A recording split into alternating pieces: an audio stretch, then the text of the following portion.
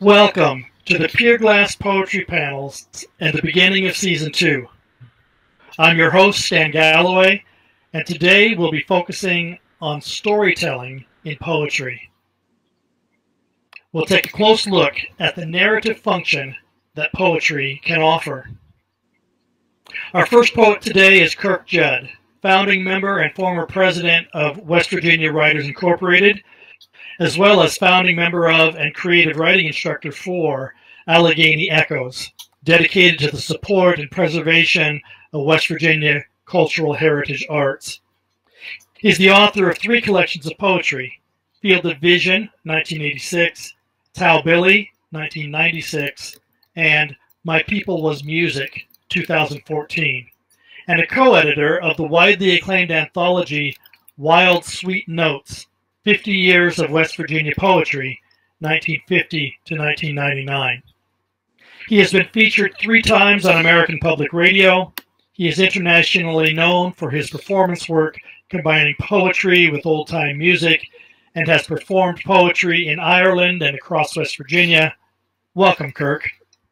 Thank you, Stan, and thanks everyone involved with the Pier-Glass Poetry Panels. It's a very nice thing. It's a very good thing.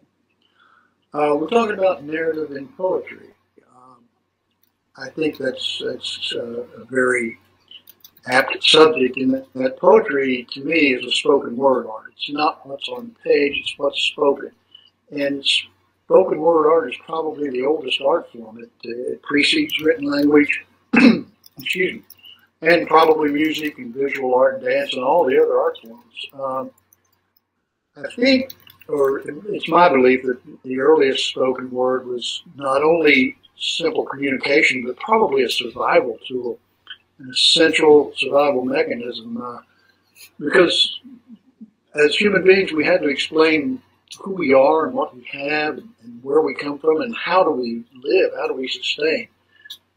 The way to make that information memorable is to tell stories about it. And so we did, and we still do. I think oral tradition is very much alive. It's not just at storytelling festivals or on television and movies and Broadway shows. It's in everyone's everyday life.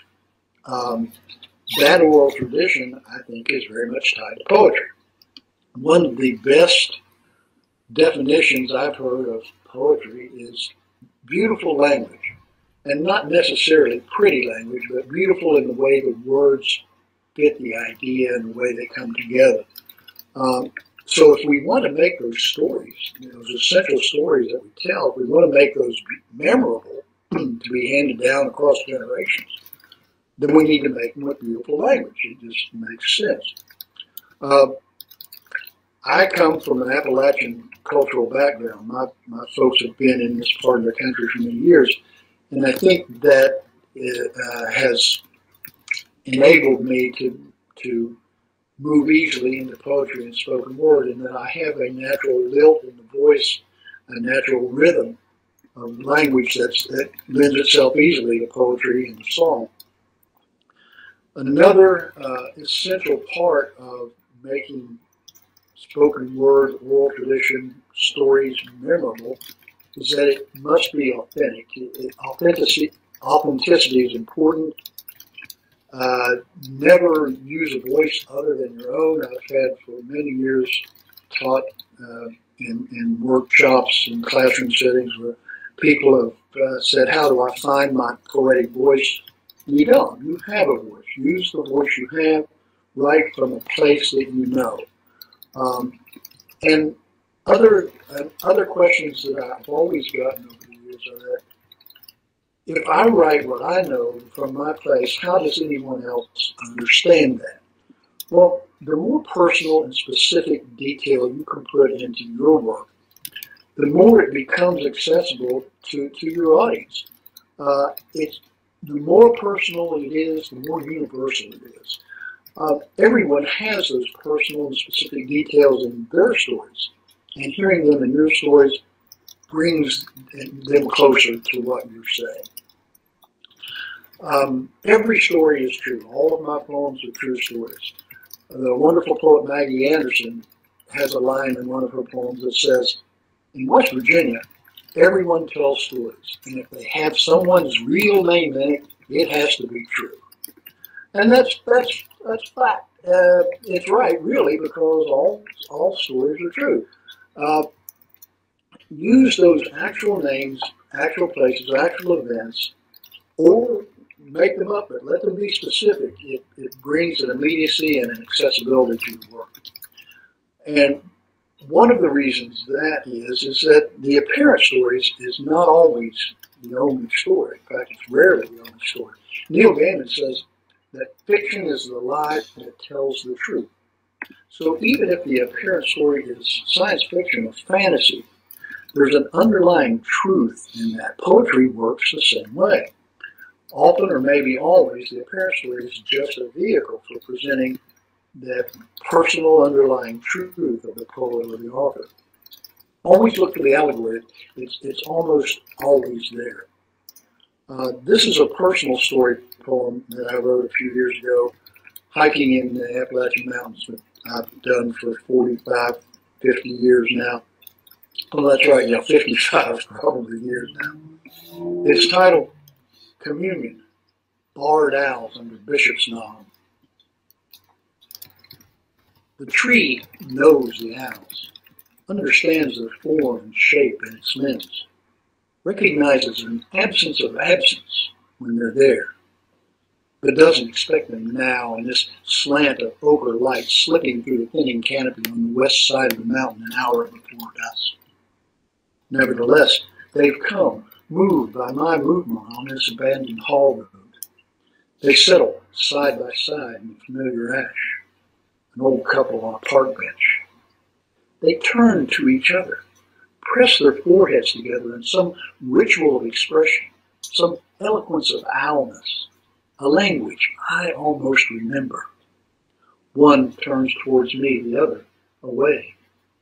I simply stand in the road, aware I'm in this conversation, but unaware of how to speak, how to join in. Slowly, I raise a hand. One continues to stare, the other turns to look. Just as slowly, I lower it and reluctantly move on so as not to worry them.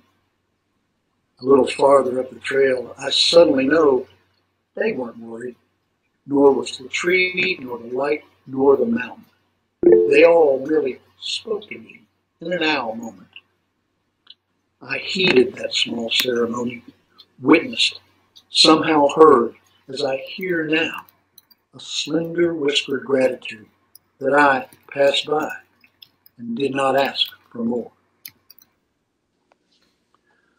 So poems can tell personal stories, or they can tell bigger stories.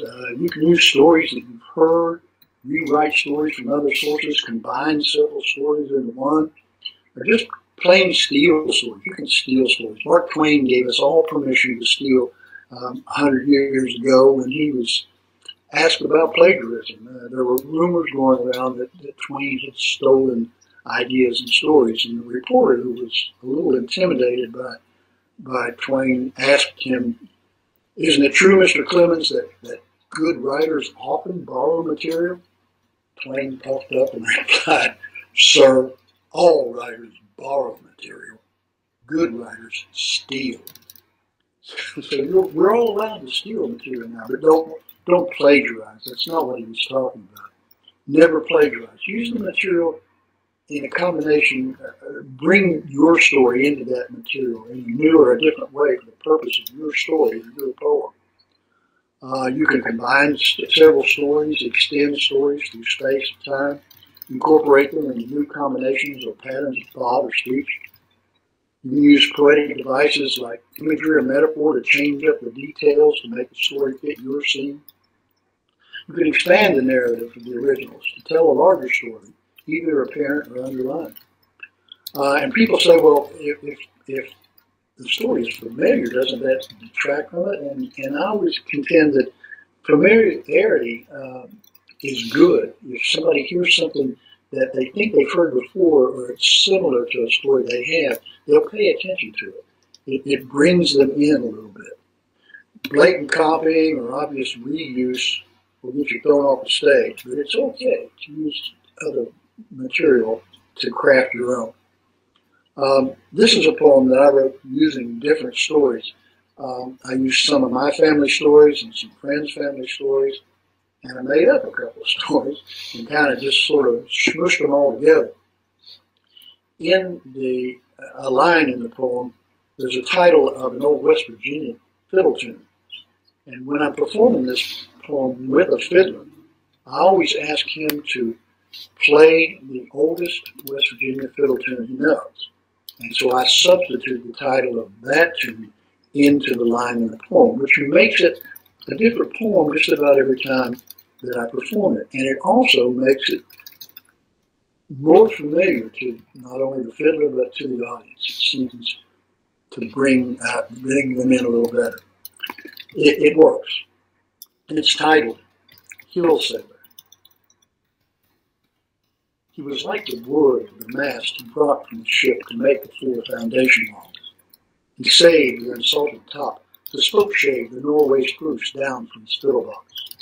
The drone of the pipe was in his blood, and he thought he'd left his sea-leg jigs on the shore.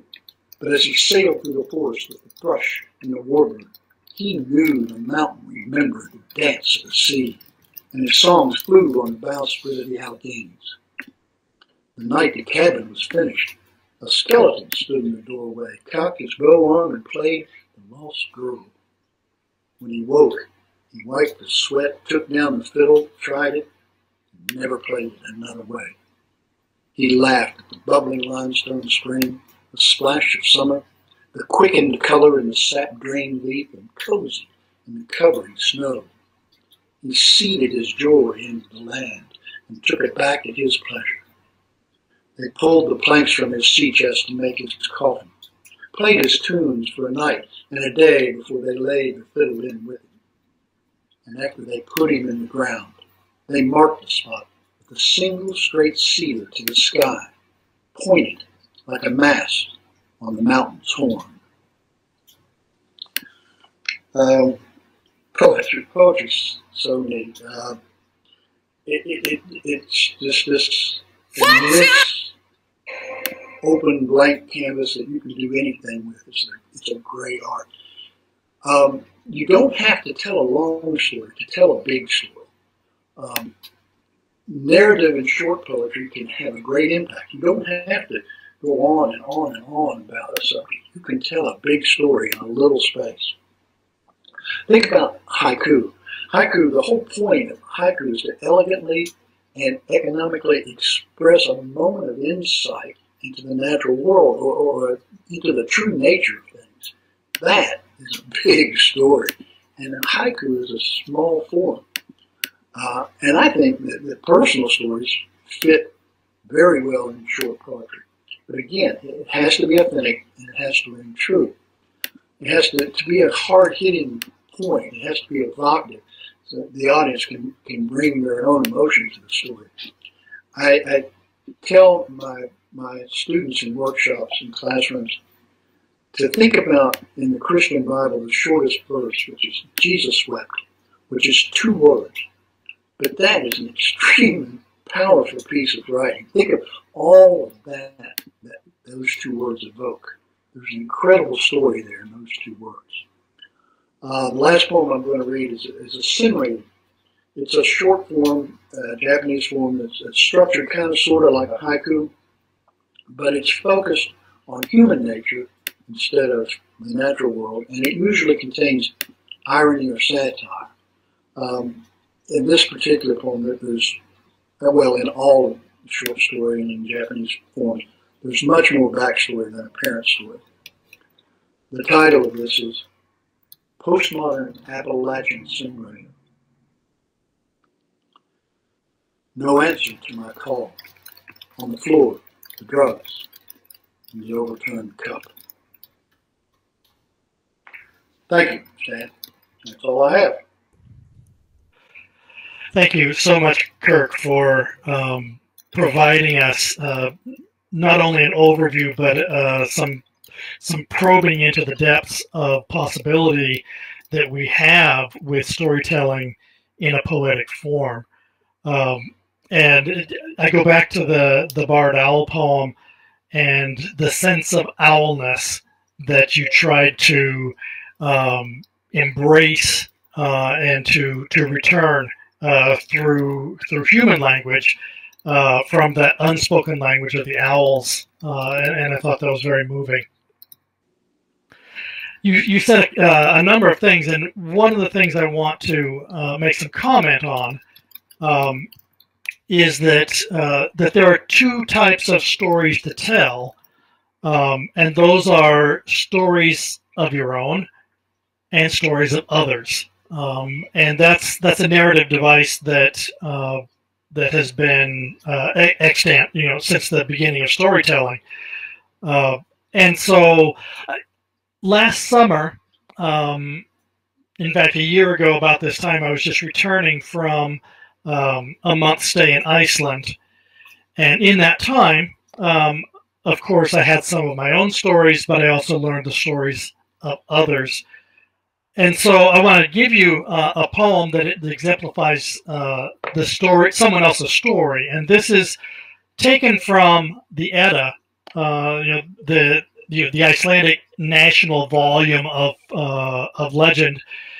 There is in that collection a mention of a woman named Gunnlod. Her father was the keeper of the magic mead from which humans derived poetry after drinking it. And she has very little, in fact, she has nothing to say in the story. And so here is my attempt to get her point of view on what has happened. Her father has sealed her inside a mountain with the magic mead, and those of who have read the story know that that Odin disguises himself, sneaks into where she is, and eventually steals the mead, betraying her. So this is a poem in several parts called Gunnlod's Lament. 1. Father has been strange since my hips and breasts have swelled, treating me like treasure and disease. I trust him sometimes to care for me, but I admit I'm baffled and afraid of being mountain sealed, a kind of living vault. 3 kegs of magic mead to guard, perhaps, or just a pretext to secret me away from lustful, ugly, hurtful men. What kind of promise is it not to share a single taste of mead with giant, man, or dwarf when secret tunnels, 100 sealed and filled, stand in the way? Father carved a bed of stone and laid it deep with sheepskin, fitted me with brittle biscuits and salt meat, supplied 100 crannied lamps to keep out loneliness. I am the only one he trusts, he said so, to secure his reputation, his prestige, now buried in this mountainside. 2. How many days or months have passed? The lamps provide no clue. I have not counted biscuits. The only hugs my body feels, I give myself. The only voice my ears can hear is mine. The only dreams my mind can find, recycle. The dripping of the spring becomes a ping of painful echo. The salt exceeds the spring's ability to quench. The lamps stir shadow creatures on the walls. I am mad, I think. 3. I never knew such joy could be. I heard the worm gnaw long before the fissure opened, and through the wimble wake my dream produced a man. To feel his hands where only mine had touched, to hear a voice not of the timbre of mine own, to grasp pricklings I had never dreamed in sheepskins. This is what comes of madness, pure, joyous madness, to have his company, his mind in my thoughts, his words in my ears, his body merged with mine. 4. This is what it means to die. He was no man, no dream. In my ecstasy, he told me that no man, no dwarf, no giant could have entered in my guarded secret place. My vow would not be compromised if he took 3 small sips from the magic mead my father charged my life upon. So I said yes. He quaffed it all. I could see suddenly he had one eye, Odin, and as I watched, he transformed to an eagle, whose terrific wings spread wide and burst the mountain. I was betrayed. The stars wept in the black sky. I lay exposed in mountain rubble, waiting for paternal wrath to end my being, if I'm still alive. So that was a poem that took someone else's story and transformed it into giving it a new voice, which is something that Kirk had mentioned going on as a possibility of narrative. I had the good fortune that poem was published at Bluing the Blade last year. But also, narrative function tells our own stories. And again, as Kirk pointed out with watching the barred owls, we have our own observations. And so here's a poem that tells my own story, again, from Iceland in a new landscape. It's titled Lunch While Hiking Across Lagervatnfjall. High on the ridge, we find the cairn.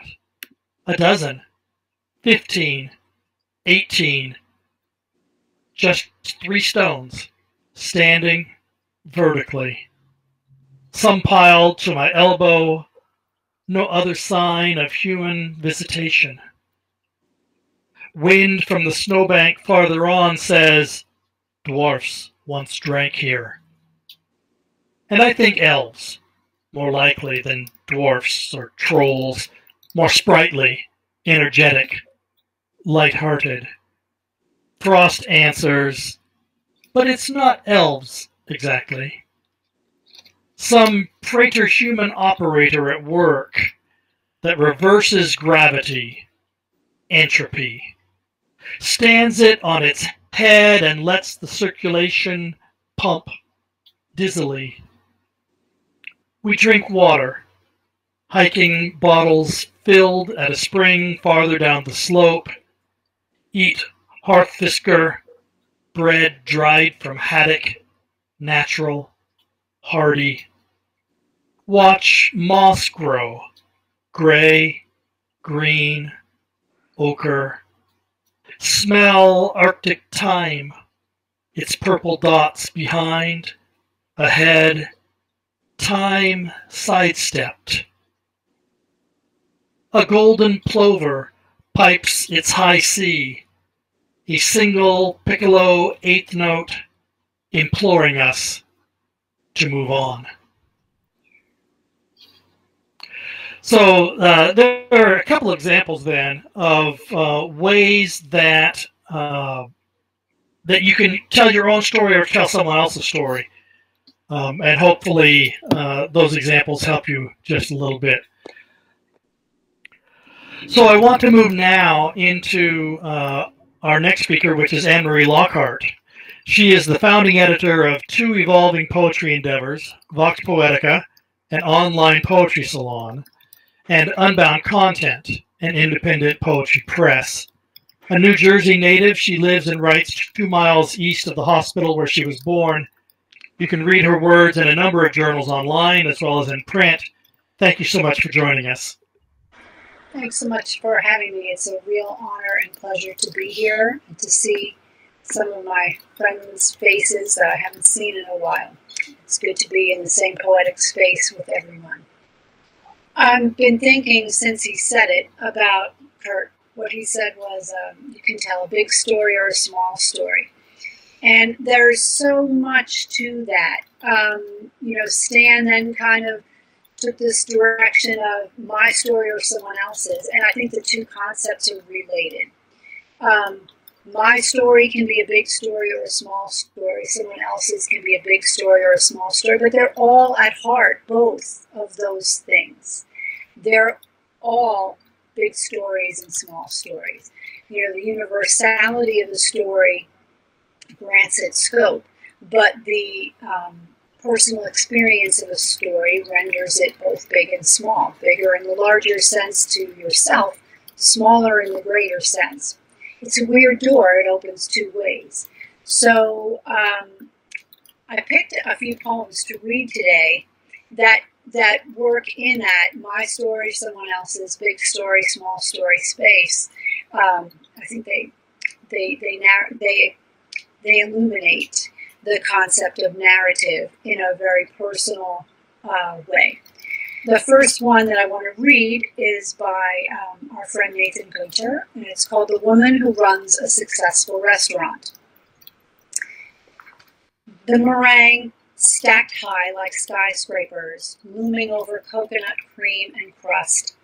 They groan with every bite, deep vocal moans as close as you can get in polite company to public sex. It makes her happy to make them happy, to ladle rich gravy over buttery potatoes, a hint of rosemary, her dear grandmother living again on their tongues, briefly resurrected by the wizardry of recipe.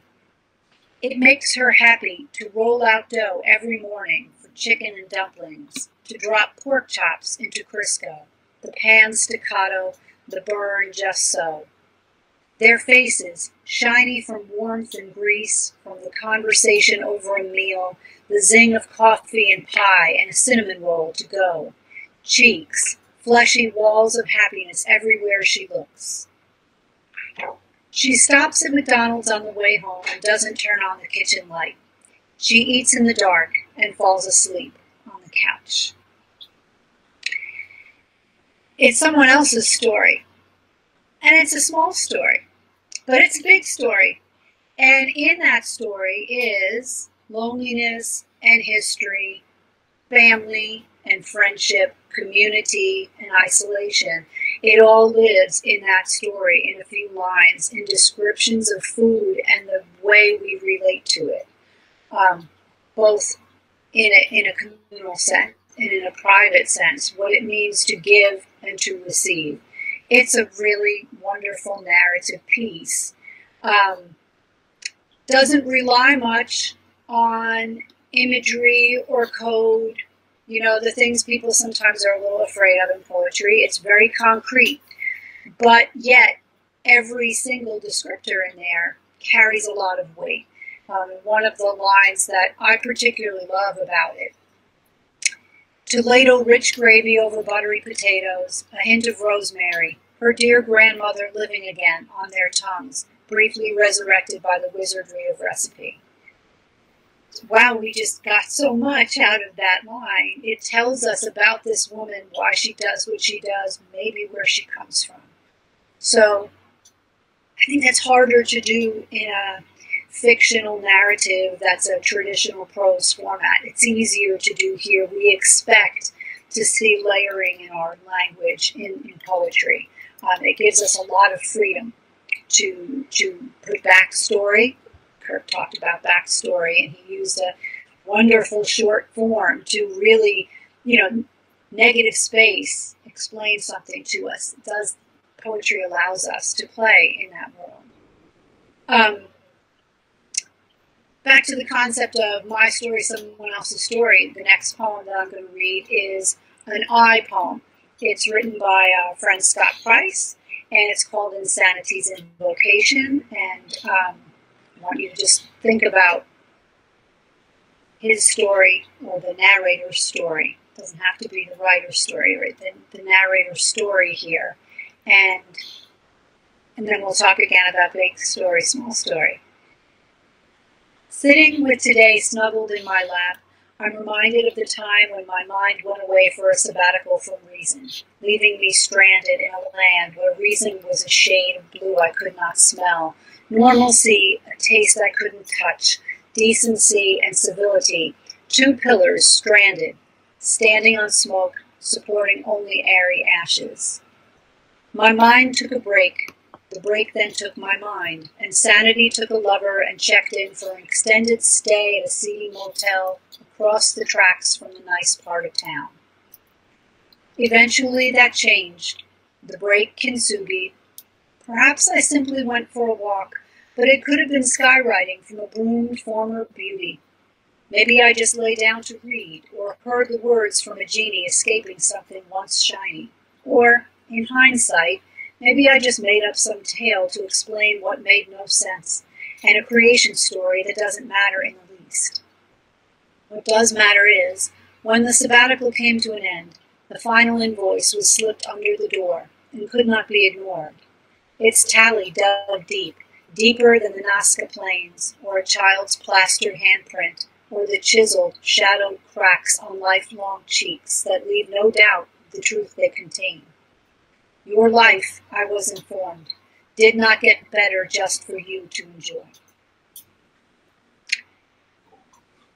So, a personal story with a very universal message, with a very important mantra, you're not in it alone. You owe somebody something. What do you owe? That's for you to figure out. Wow, it's a lot.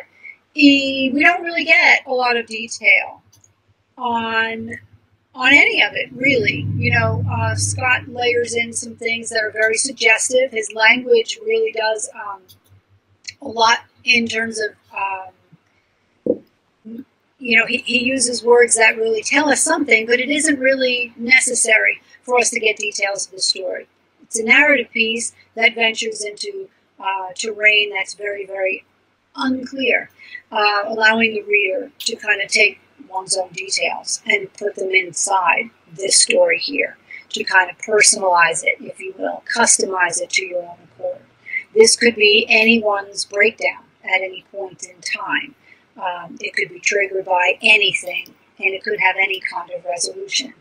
But the piece that really smacks, the piece that really touches, is that end part, where we talk about the point. What is the point to a recovery of any sort? Sure, we're all going to enjoy the other side of trauma. That's a good thing. But while we're there, what purpose is there to that if we don't help somebody else do the same thing? It's a really weird kind of thought when you're carrying this poem from its beginning to that moment, and I think it comes, as a little bit of a surprise. We're expecting to hear about some fallout. Instead, what we hear is a mission, and I think that's another interesting piece of a narrative poem, because it can take you, it can be a cautionary tale, it can be an adventure story, it could be a romance, it can be a tragedy or a comedy. But when it turns on itself and becomes something of a lesson, all of a sudden now we're not just spectators of it. And then you take that idea and you add to it the way that Scott has used language to kind of, give you the canvas, leave it open for you to fill in your details. It's hard to read a story like this and not feel somehow a connection to it yourself. When I go back for a moment to Nathan's poem, also at the end, there's a little payoff there. It's a little different. She stops at McDonald's on the way home and doesn't turn on the kitchen light. She eats in the dark and falls asleep on the couch. Kind of like these two stories back to back, these two poems back to back, because in a way, one is an embodiment of the other. We also don't have the details in Nathan's poem about what has happened in this woman's life. But we know a few things. She's living alone. She runs a restaurant. And in that space, what she's doing is some kind of a service, some kind of a mission, some kind of a call. So I get a ton of detail in Nathan's poem about the concrete. I get a ton of detail in Scott's poem about the metaphoric. And when I read the two of them together, where they come together is in that space of mission and calling. And I think that's another thing that poetry grants us license to do. You can read a short story sometimes, and it's hard in fiction to run that line between being preachy, being too much of a morality tale. When you're sending a message, when you're giving a lesson, when you're rendering somebody something to learn. It's a little different in poetry. We have a lot more freedom. It isn't preaching, although it sometimes sounds a lot like it, but not in the hard way, sometimes in the best way. So I hope you guys like hearing those two things side by side. Another type of narrative poem. This is a prose poem. It's written by Cassie Primo Steele. Picked work by people that a lot of us in the room know. And Cassie plays in a lot of different poetic media, but this one, prose poetry for her, she tends not to live in the concrete narrative space. She usually goes into a lot of inspirational, image-laden, poetry that's a little different. This is a concrete story, which is, again, a little rare for her, but kind of like this in conjunction with the other two also, and I think you'll understand why I want to read it. Yesterday, my wife played with my mother's dog, throwing the tennis ball from the kitchen to the family room again and again, making her happy. And animals have fewer words and more love than humans, until she said something is wrong with the dog. Her jaw was quivering. And I said, maybe she's had too much. And my mom said, no, she just does that. And so my wife knelt down, put the ball down, petted her, and kept her distance, because dogs don't always like to be hugged. It takes their power away. And she whispered, it's okay, it's okay. You can take a break. You don't have to keep going and going until you quiver. Wow, it's a small story. It's a moment in time, but it's a huge story. It's a huge story. And in that story, we see an observer, and we see different characters interacting with one another, human and canine, and we see a lot about their whole outlook. We learn a lot about these people in this story by reading these 15 lines of words. And in those lines, maybe each of those characters is only observed for maybe one or two, but a lot is revealed. My mom said, no, she just does that. And so my wife knelt down, put the ball down, and petted her and kept her distance. Said, it's okay, you can take a break. You don't have to keep going and going until you quiver. It speaks to nurture, it speaks to need, it speaks to awareness, it speaks to the way we interact and what we care about in each other. It's a little different than the other two, in that the observation here isn't directed at one person. It's directed at a room, it's directed at a moment, it's directed at an incident. But it is designed entirely to give us a big story. It's designed to show us and to reveal the big moment that lives within each of the small moments, the big story that lives inside the small ones. It's a really clever way to say things that are both flattering and perhaps not about the people that we love. It's a great way to observe nature and humanity and the way we interact within those spaces, which is something we also see a lot in Kirk's poems, for example. It gives the dog equal importance in the story as an actor, not just an object. So there's a lot to this story. You could do this as a fictional piece as a short story, as a piece of microfiction. You could actually take this whole poem, really, and render it as a piece of microfiction.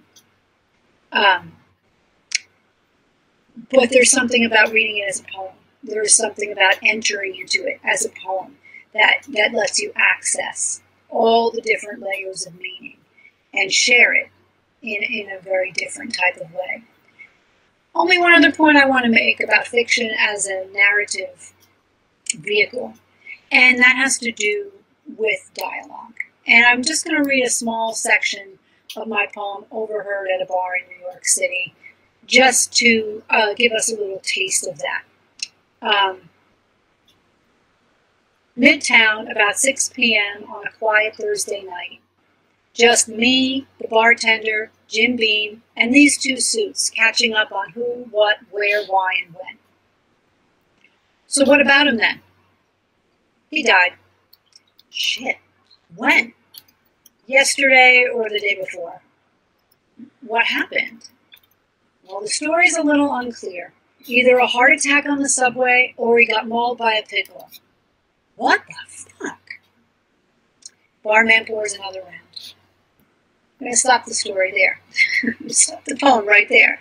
But all I wanted to do there was really reveal the way you can, the poems that I read before were expository. They lay it out from an unengaged narrator, even if it's his own story, right? Unengaged narrator, not telling you in his words what happened through another conversation. This is a poem that's written almost entirely in dialogue, and it's a different vehicle for a communication. It lets you see something from a few different angles.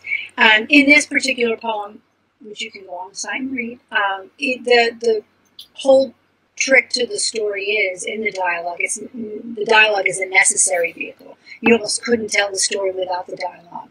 But not all narrative works that way either. But it's very important in poetry to remember that voice doesn't have to be your own or one character's. It could be the interplay of voices as well. So even if you're going to use an expository format for something, even if you're going to take one person's speech, you can use dialogue in that space to really give us another, dimension, a little more depth. Sometimes it's just another angle on someone, the words that they use. I don't use, in my day-to-day, I use an awful lot of profanity, but in my writing, I tend not to. In that particular poem, there are a few saltier words. Dialogue gives you the space to play with how people speak. What is the language that character would use for something? The same way you would in fiction, you can do that equally in poetry. It doesn't necessarily work for every form. I don't know that you would want to have a character speak that way in a more formal poem. You could, but you'd have to have the rest of the structure that really work within that space. You might have to keep that in mind, as you wrote it. But my broader point really here is just that don't walk away from dialogue as a tool in poetry. It's important there as it is in any other storytelling apparatus, in particular in narrative space, where you want a voice to carry a lot of the burden for you. So yeah, poetry is narrative. Thank you, Annmarie. I always delight when, even if we hear a poem that we have heard before, how we hear it differently each time, and how that by asking ourselves what is narrative about these poems, we enter into them differently than if we simply opened up a book and said, here's a poem, let me read it. As we've been talking, I'm reminded of what beginning playwrights are sometimes asked, and that is, which comes first, plot or character? And different writers will answer differently, and typically the answer becomes you can't have one without the other. But I wonder if either of you can think back to a poem that started distinctively with one or the other, where you had a plot and you had to create characters to fill it, or whether you had a character and you had to figure out what is that character going to do. Do any instances come to mind? Sure, I'll go. The Hill Sailor poem that I did earlier, I had the character first, and then I had to think, what stories would this character tell?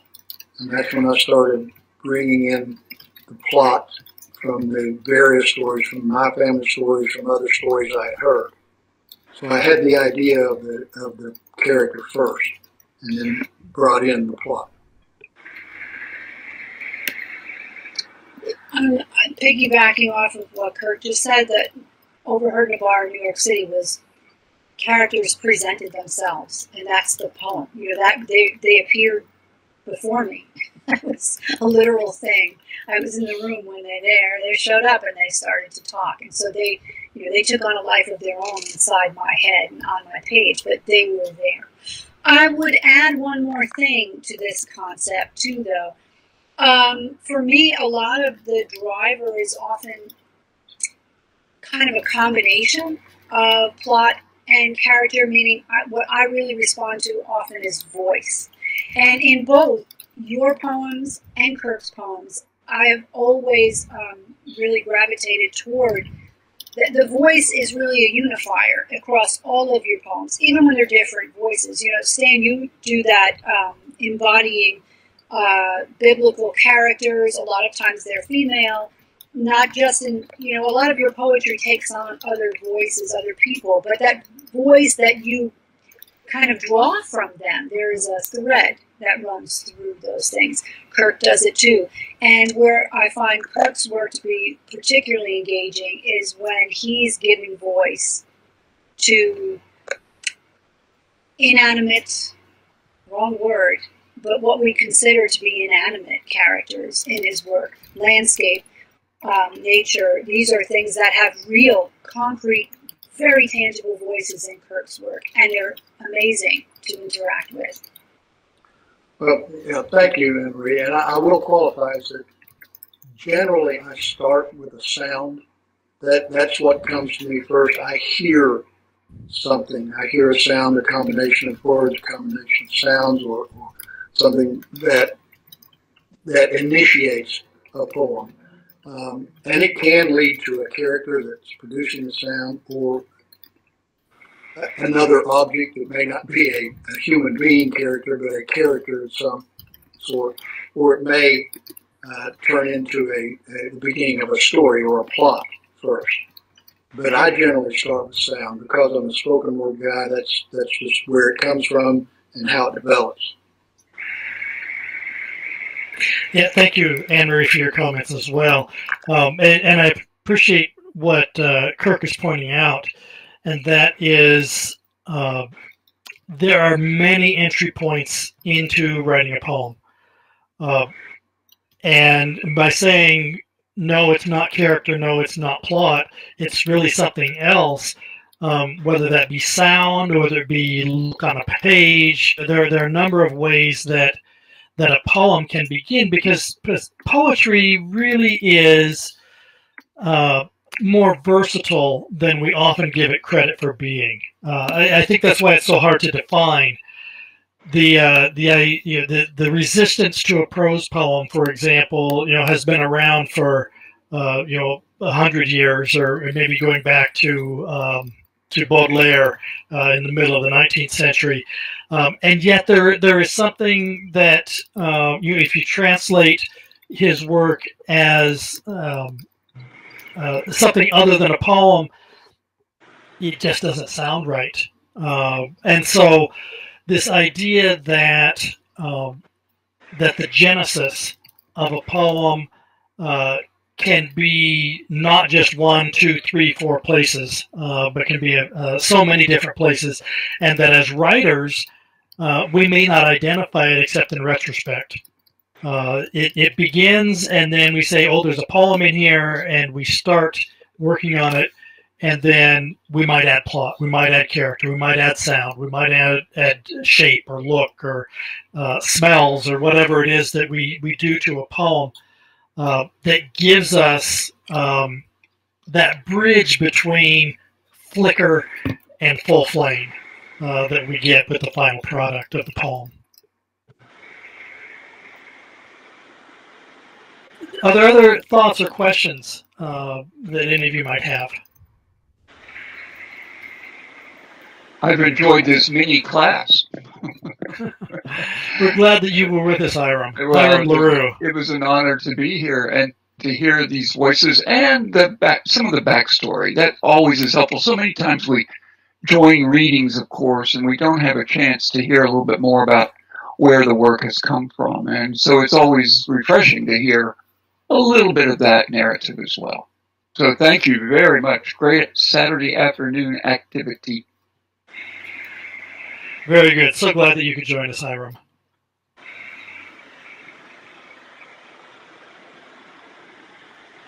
Very good. Then we'll wind up our panel for today. I want to thank Kirk and Annmarie for joining us.